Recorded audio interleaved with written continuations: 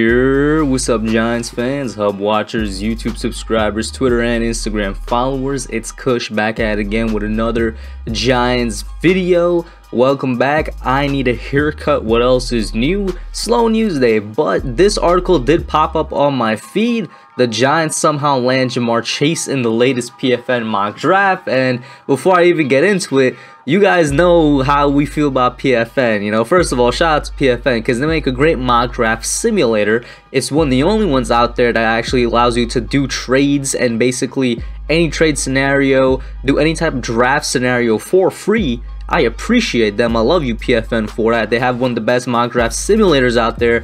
But if you guys have been tuned into the live streams over the past couple weeks, I know I didn't get to do one this past Friday, but you know, usually every Friday I'm out there. I bring a couple YouTubers on. Sometimes I even bring a couple of you guys on. We do a mock draft with the PFN mock draft simulator. The thing that always gets to us is their big board. The PFN big board, it's kind of whack sometimes. I mean, they still got guys like Tamori and Terry, you know, ranked all the way in the 6th round, and like, it makes no sense. That's just one of the many examples. Like, they got the edge rusher that I like out of Oklahoma, Ronnie Perkins, and I do like him, but they haven't graded as like a 2nd round player, and it's just like, PFN, you're kind of tripping a little bit. Your rankings are kind of out of whack, and it's like that for some, not all of their players. So when I saw this, I was like, oh, did PFN update their big board and it had Ja'Marr dropping or something in their big board? But no, it was a crazy type of draft. So as you can see, the article is originally by Giants Wire. You know, you click on the link and then you go over here. Let me switch tabs real quick to the actual PFN 7th-round mock draft, and we're gonna take a look at it to see how Ja'Marr Chase drops, to see if this is realistic enough, and honestly to just take a look at what they have us doing in 7 rounds, because it is a 7th-round mock draft. So first they got Trevor going, no surprise there. Then they have Zach Wilson going to the Jets, no surprise there. First big surprise, Philly trading up with Miami to take Justin Fields.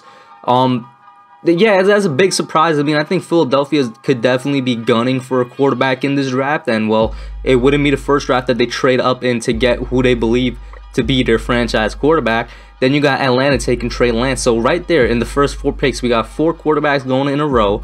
I don't know if that's ever happened before in NFL history. You guys let me know about that. Has that ever happened before in NFL history? So that right there, that's definitely going to be one for the history books regardless. That's amazing, right? 4 quarterbacks going in the first 4 picks, and it's the top 4 of the class. So the rest of the guys we know are not going to be QBs for a while. You got Cincinnati with Penei Sewell. They better do that. And then the first wide receiver surprise, Miami taking Devontae Smith.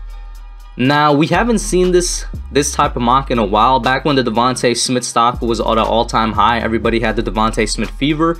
You know, we saw Miami taking him at 3rd overall over Ja'Marr Chase and whatnot, but it's calmed down since then.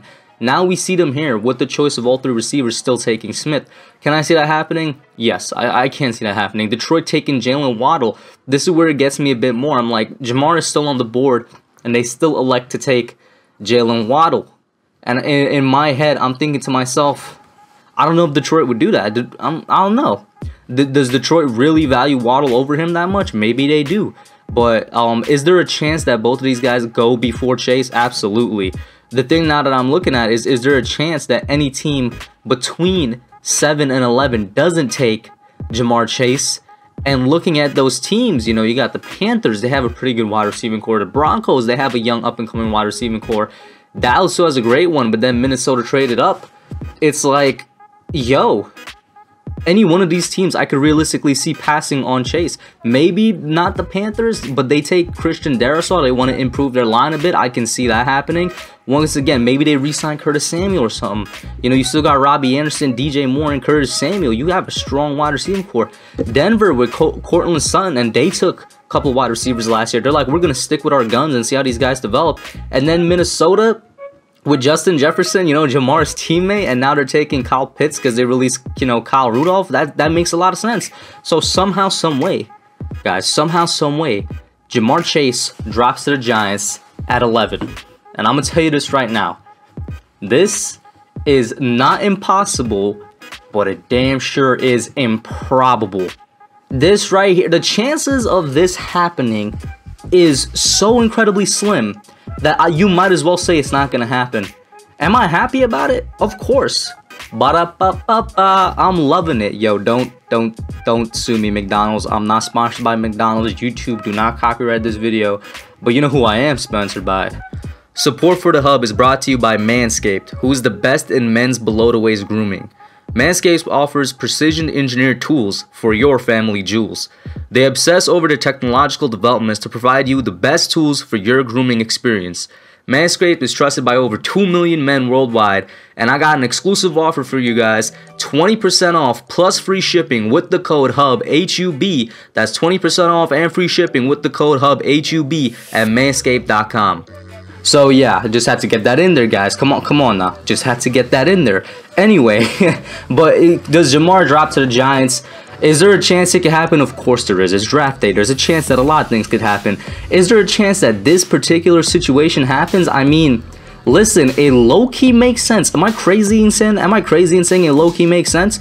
4 quarterbacks going the first 4 picks. I think that's the thing that stands out the most about this draft. A lot of people have, you know, in their own mock drafts, 4 quarterbacks going in the first 4 picks, but I really can't tell if, oh yeah, it literally says it right here. Not once in the history of the modern NFL era has quarterbacks gone 1, 2, 3, and 4. I don't realistically see that happening. I think that's the most crazy thing out of this entire first round that they have mocked here, and I don't expect it to happen this year at all. I really don't. So that alone shakes it up, right? I still don't see Jamar dropping to us, but this, you know, this situation, barring those 1, 2, 3, 4, you know, from 5 to 11 is low-key kind of realistic. Like, both of these guys could go above him, right? That for sure could happen. It's whether or not the teams before us still pass on him. And with Carolina, Denver, and then Minnesota trading up, even if Dallas was there, it's like, yeah, I can see them passing on him. So I would love it if this happens, but you guys let me know if you think it's realistic or not. And then I'm going to take a look at the rest of what the Giants did in this 7-round mock. So we're going to switch back to the, I think it's a Giants Wire article. We're going to switch back to this real quick to see what they do, because I'm not going to scroll through all the pages. And this is what they got. They got in round 2, the Giants selected my favorite tight end in the draft, Pat Freiermuth. And bro, let me tell you, if we get Jamar Chase and Pat Freiermuth, it's a wrap. It really is, bro. You call the draft a day. You have success there. You got the best wide receiver in the draft class. Exactly what we need for this offense. The guy is a hybrid of Dez Bryant and Hakeem Nicks, but at an even higher level. Like, just think about that for a second. At an even higher level, you get that guy. He falls into your lap, and then in the 2nd round, you get the best pass blocking tight end in college football. One of the best blocking tight ends in general in like the past 3 to 4 years, and he's still a great receiving tight end. As an overall package, he's probably the best tight end in the draft as an overall package. I'm gonna say that again, because I know there's a lot of Kyle Pitts truthers in the comments, and I like Kyle Pitts. He's the best receiving tight end in the draft.